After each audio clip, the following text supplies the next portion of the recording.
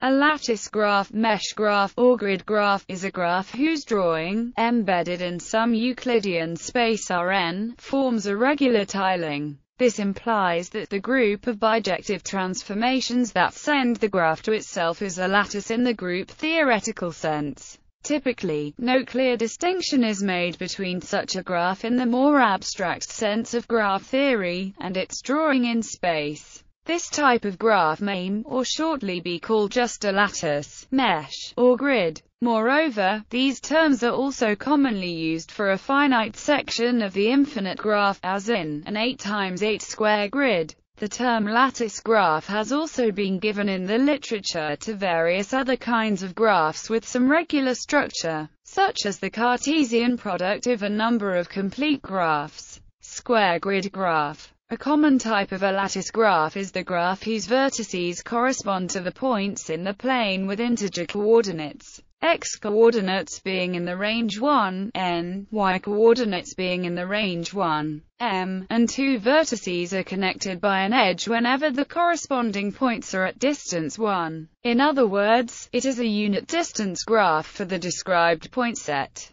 Properties. A square grid graph is a Cartesian product of graphs, namely, of two path graphs with n1 and m1 edges. Since a path graph is a median graph, the latter fact implies that the square grid graph is also a median graph. All grid graphs are bipartite, which is easily verified by the fact that one can color the vertices in a checkerboard fashion. A path graph may also be considered to be a grid graph on the grid n times 1. A 2x2 grid graph is a four-cycle. Other kinds. A triangular grid graph is a graph that corresponds to a triangular grid. A Hannon grid graph for a finite set of points in the plane is produced by the grid obtained by intersections of all vertical and horizontal lines through each point of the set. The Rook's graph is also sometimes called the lattice graph.